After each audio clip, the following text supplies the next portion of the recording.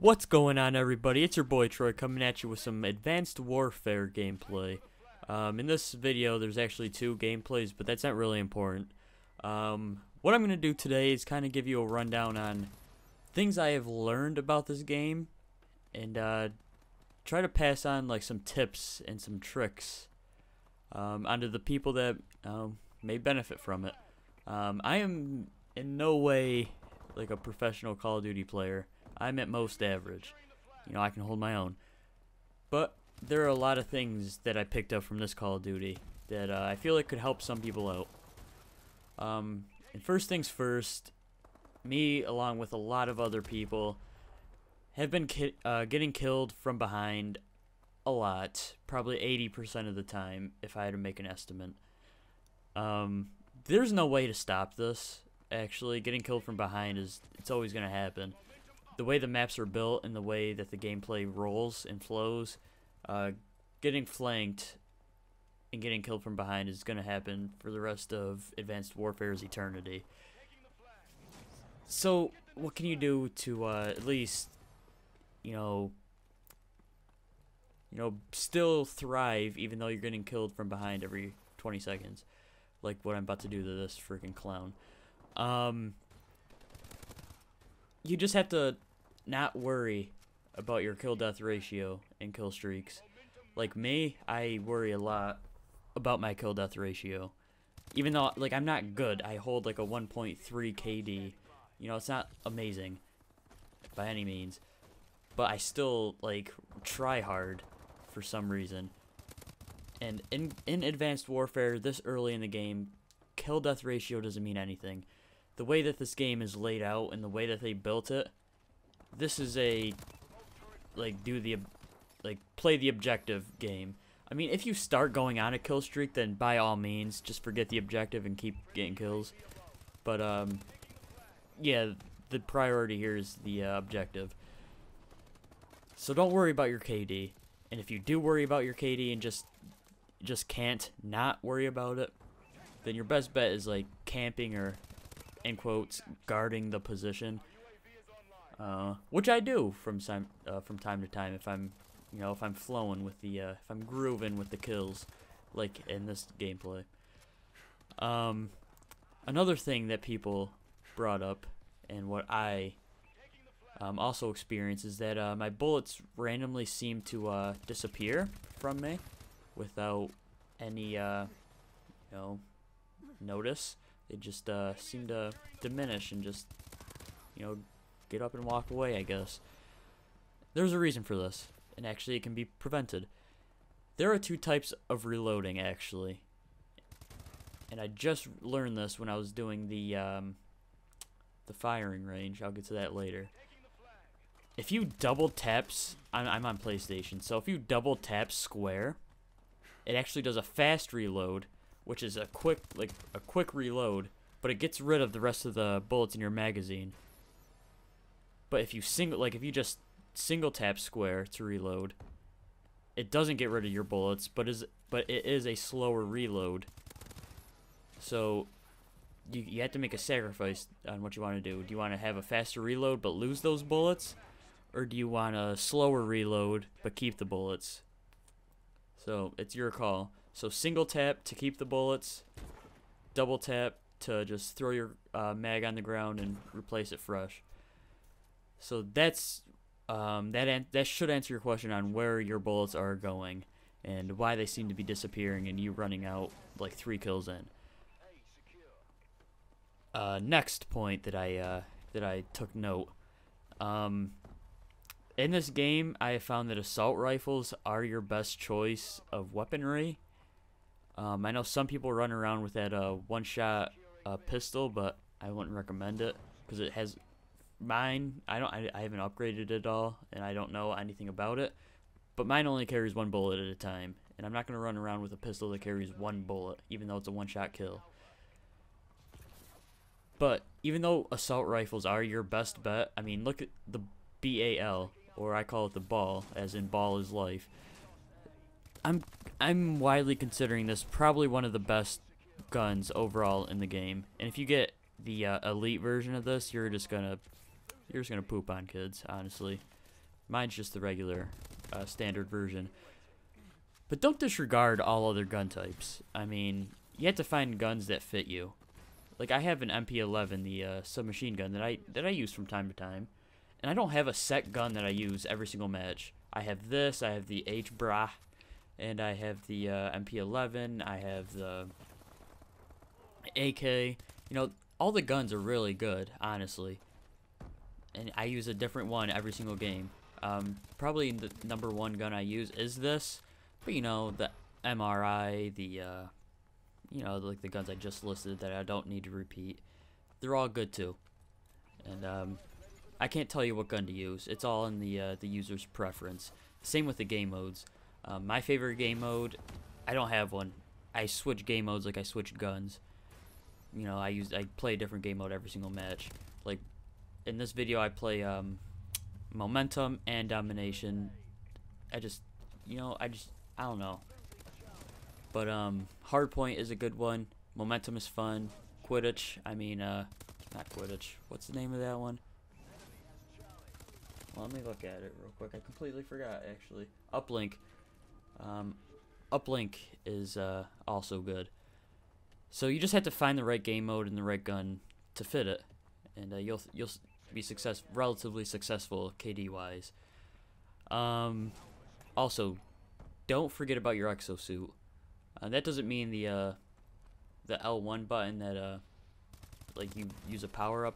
That means like the double jump, like that little sprint that you do while you're double jumping, sliding.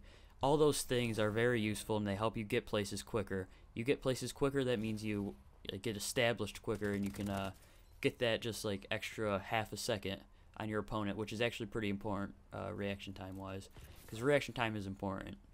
And I know you can relate to that, because how many times you've turned a corner and you see each other, and he kills you first, and you're like, but we have the same gun, I should be killing you. It's because he had better reaction time and he got, you know, the first bullet off.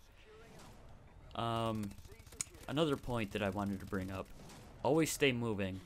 This game is very, very fast, very fast. The maps aren't that big. They're actually relatively small, which I'm 100% okay with.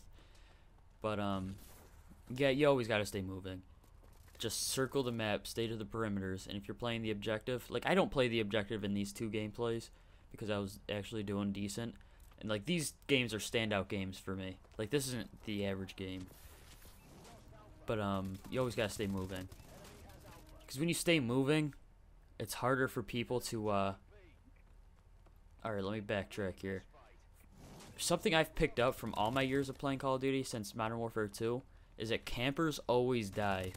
They will always die because they kill you, you get angry, you're like, alright, you're going down. And you make it your mission to kill that camper. And that's what people are going to do with you if you start camping. So you always got to stay moving, versatile. People won't know where you are. And if you play stealthy,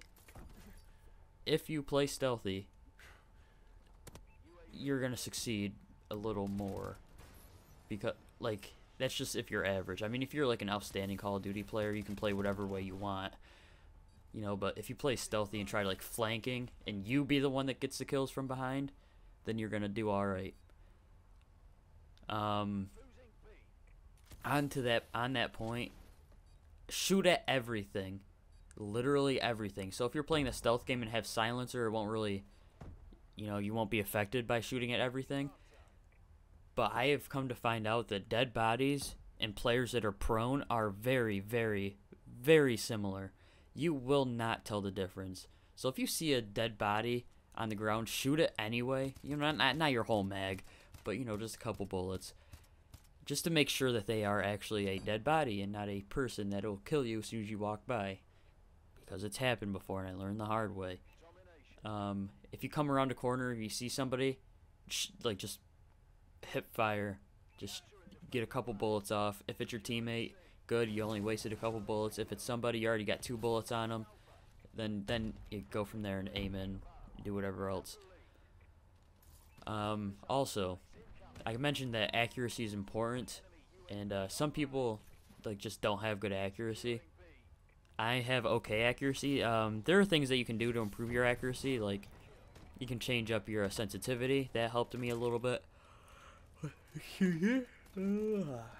Like, I was playing at 8, and I noticed that I was off by like a couple inches on most of my kills. I changed my sensitivity down to like a 6, I think, and then I started really getting like pinpoint, because when I don't know, when I play this, I kind of get like, you know, like not worked up, but you know, like excited, I guess. And so like I kind of like move the analog stick like fast, I guess, and sometimes it can mess up where I'm aiming.